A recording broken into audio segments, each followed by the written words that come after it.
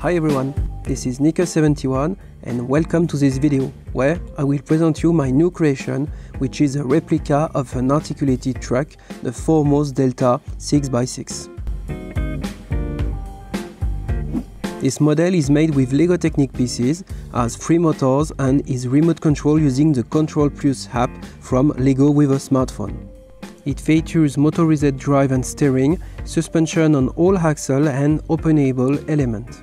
But before going deeper in the function presentation, I would like to talk more about the original inspiration model.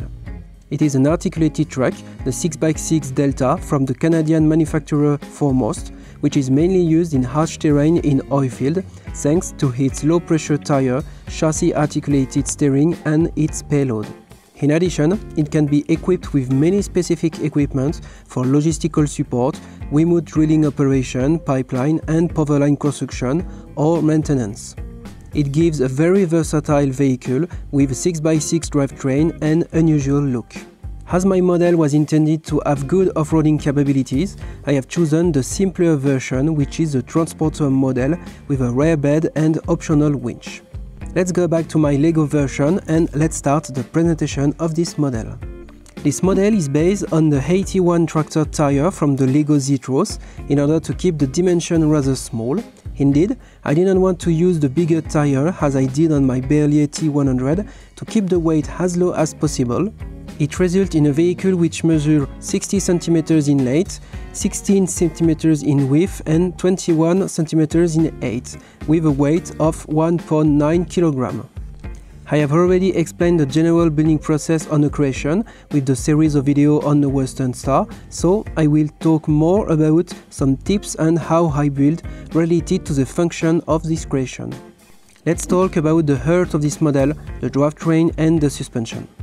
The drivetrain is composed of 2 L motors which drive through gearing the central drive shaft, with front and rear axle on each extremity, so without central differential.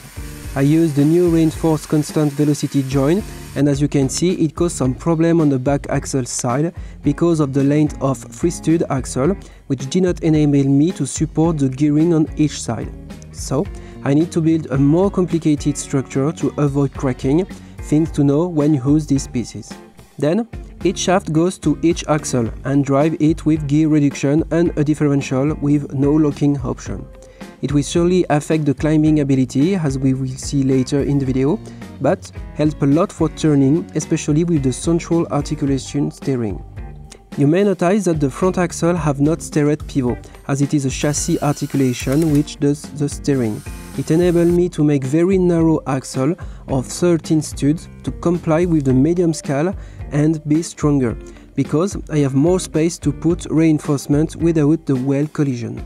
Speaking of the reinforcement of the drivetrain, here is a trick I use to brace correctly each side of the 12-tooth gearing, which drives the 20-tooth double gearing on the differential. I use the thin 5L lift arm below the differential, which prevents the gearing to move too much. It is not perfect, but helps a lot to minimize the cracking sound. Then, the movement of the differential goes to the portal axle with a reduction of 3:1 on the wheel, and 2 rear axles are connected using a double homocynetic joint. The speed of the axle has been chosen to be quite fast to be pliable, especially on flat surface. Therefore, it is not a monster of torque, as it has only 2 L motor for driving, and because I have chosen the gear ratio to make stall the motor under heavy load to avoid the damage. The main articulation has only 1 degree of freedom, the steering, which means that the other axles have to have suspension to follow the terrain. On the front, this is a multi-link configuration with shock absorbers and pun hard rod. The 2 underneath links plus the above central links create the vertical suspension translation, and the pun hard rod help to keep the axle in the center of the chassis. Then, the 2 springs support the weight, which is quite important due to the cabin. The spring connection points are important to avoid the creep or bending overcharge because of the lateral play inside the spring. That is why I have put these 2 parts to guide the spring and avoid the creep. You can see here the initial construction, which caused a lot of bending and so not very effective suspension. The more the connection point is close to the wheel and guide enough, the better it is. The rear one is a bit different. It is indeed composed of a tandem axle, as on the rail vehicle, with a bogied design. The suspension are composed of two oscillating arms which connect the both axles. Additional connecting rods are placed above each axle to guide vertically each axle and create a parallelogram to ensure the travel suspension. Then, a last connecting rod acts as a panhard rod to secure the transversal motion during the crossing axle. As both axles are supported by the oscillating arm, which has its pivot on the center, no spring is required. The weight of the model is distributed over the two axles. It is a very common suspension design in truck and is very close to the original except how is made the drivetrain.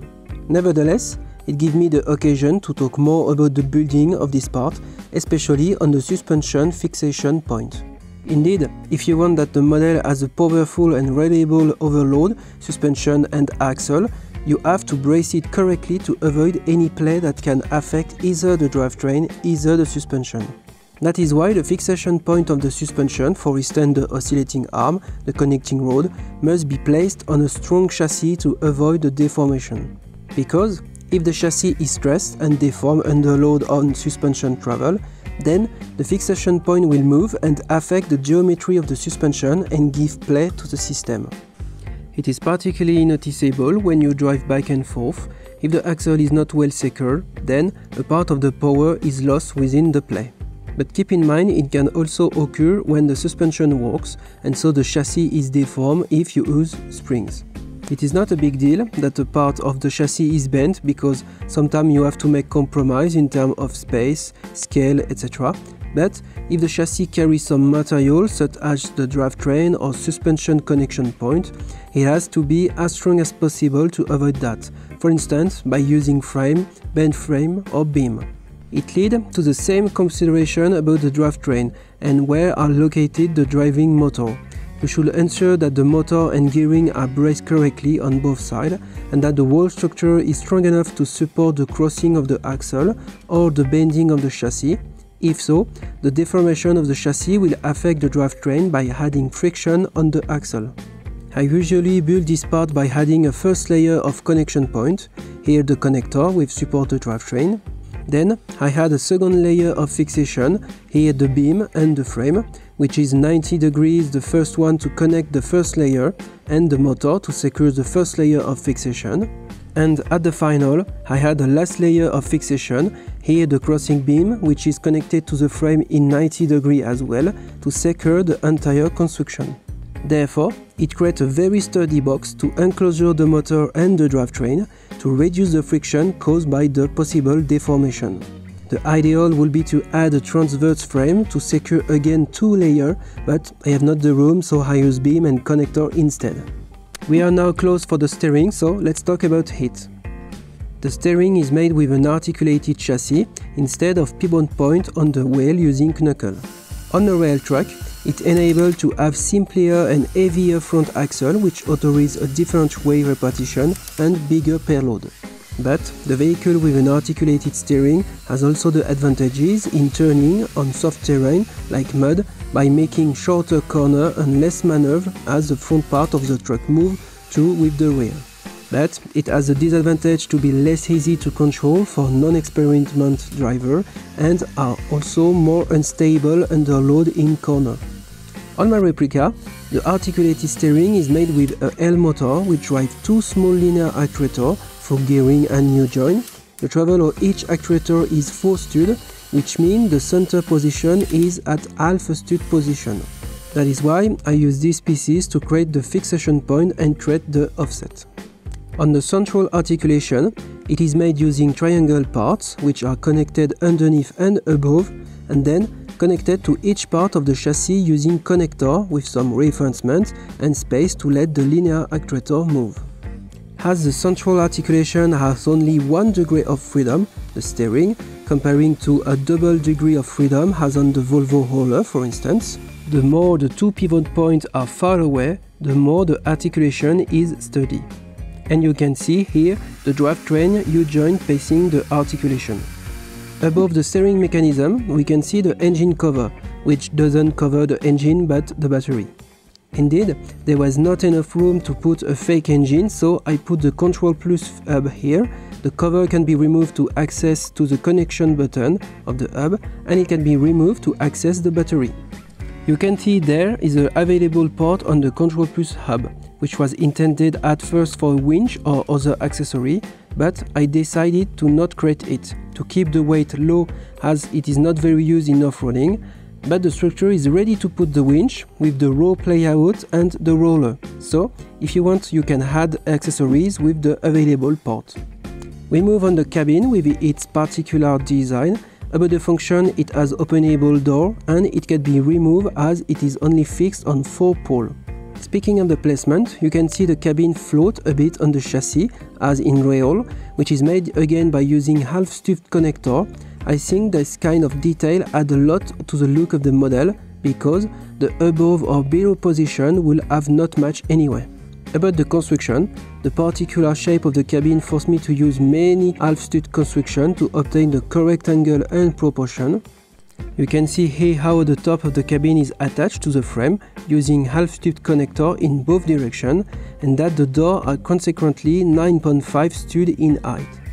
You can see the use of teal to cover the hole on the door and on the cabin, as well as choosing the correct orientation of the connector to have the smoothest shape as possible. A classic technique but still effective. About the detail, you can see that I add a lot, as I did on my Western Star truck. You can see the interior, mirror and windshield wiper, which I use small L-bar and clips, but also light, air cooler with Speed Champion rim as fan, and of course the red rollover protection system, which I wish to have 2 additional 8L axles to replace this assembly in a thinner way. The front dark brush grey of the chassis has also a lot of detail with brick slope, lights, grille and a chain. And you can see the 2 fuel tanks made with the wood plates and bricks, surrounded by the footrest made with a grey tile. All these small pieces, which is not Technic, help a lot to add detail and some consistency to the design. And as I did not have in my collection, I ordered them from Milan Brick, 1001 Brick, which is a French bricklink store. If you are French, you know this store, which has been active for now 13 years and have a large stock and fast shipping, so perfect for my purpose.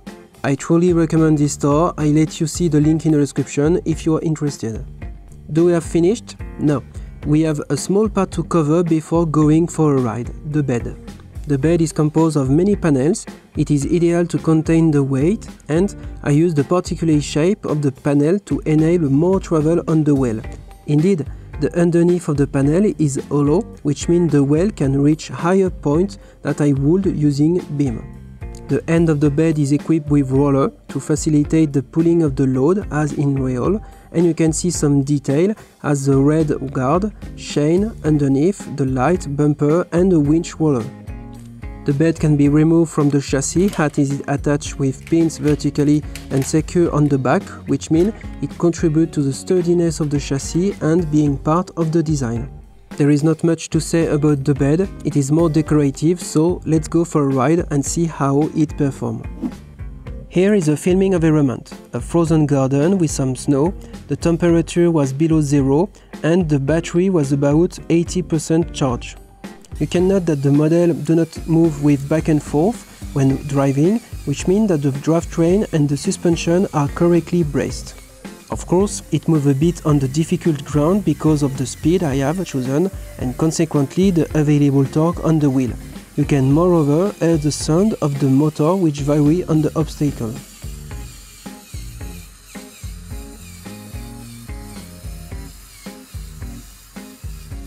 On the frozen snow, it is in this element, as the wheels can slip easily during the steering and the grip of the tire is good.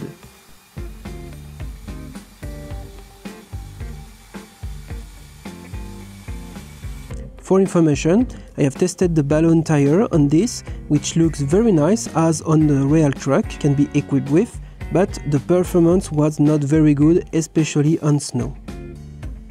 On more difficult terrain, the truck can be struggled to pass obstacles because it has not differential locking, so I have to make some try and playing with the steering. Fortunately, The weight of the cabin and the battery box helps the front axle to have traction with the two rear axle pushes. But when the limit of suspension crossing is reached, the truck loses its traction. On harsh terrain like rock and pebble, the truck is performed well due to the sturdiness of the drivetrain and chassis, but will be limited by its suspension if there is high slope. Speaking of a high slope, here is the 45-degree slope, with a quite flat but muddy terrain. The truck performs well too, but lacks some power to overcome some obstacle, and as soon the grip is losing, the lack of differential locking is problematic. Nevertheless, it has not been designed for that because of its weight and the long wheelbase, but more for flat surface and reasonable slip terrain to carry things. That is why I have put differential to help in maneuver. If you are looking for a very effective trial truck, take a simple crawler, less than 1 kg, 4x4, 5-point axle, be with brink, be with motor and go reach the sky.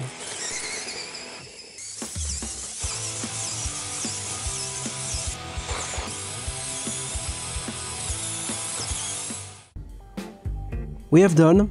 That was a long trip, but I think it's worth it to talk in detail of some important elements.